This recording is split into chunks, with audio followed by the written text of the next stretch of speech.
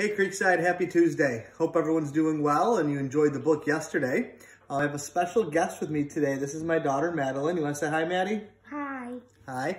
Maddie is going to help me read the story today. Just like at Creekside, many of you like to join me for the book of the month. Maddie's going to help me read today. And Maddie actually picked this book out.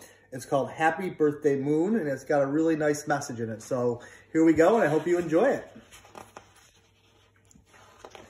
One night, Bear looked up at the sky and thought, wouldn't it be nice to give the moon a birthday present? Daddy, you can't do that, remember? But Bear didn't know when the moon's birthday was or what to get him. So he climbed a tall tree to have a little chat with the moon. Hello, moon, he shouted, but the moon did not reply. Maybe I'm too far away, thought Bear, and the moon cannot hear me. So Bear paddled across the river and hiked through the woods in the mountains. Now I am much closer to the moon, thought Bear, and again he shouted, hello!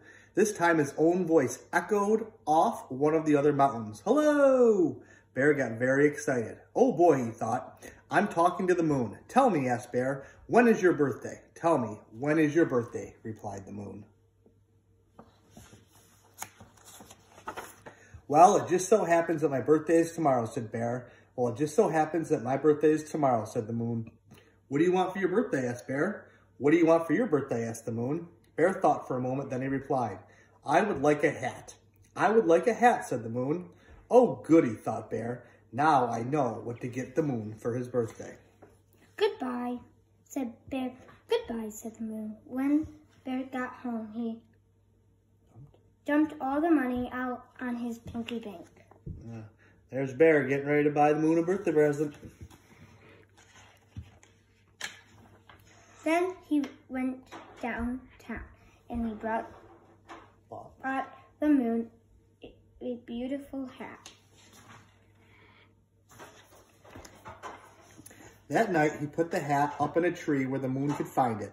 Then he waited and watched while the moon slowly crept up through the branches and tried on the hat. Hooray, yelled Bear. It fits just right.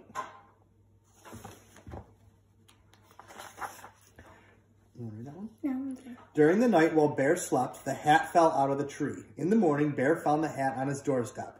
So the moon got me a hat too, exclaimed Bear. He tried it on and it fit perfectly.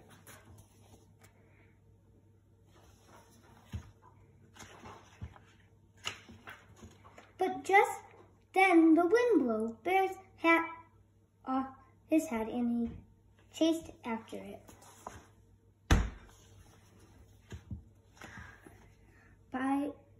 But it got away. That night, Bear paddled across the river.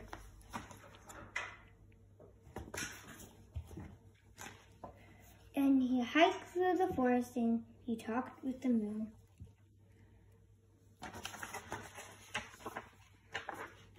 For a long time, the moon would not speak to him, so Bear spoke first.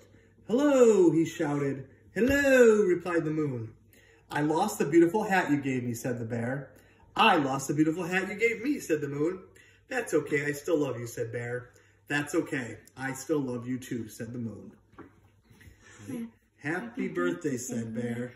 Happy birthday, said the moon. What a wonderful story. Thank you, Maddie, for helping me read that today.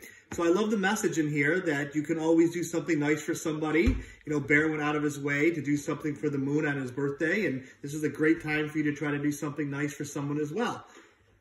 Hope you enjoyed the book. Everyone, have a great Tuesday. Stay healthy, and we'll see you all tomorrow. Bye-bye.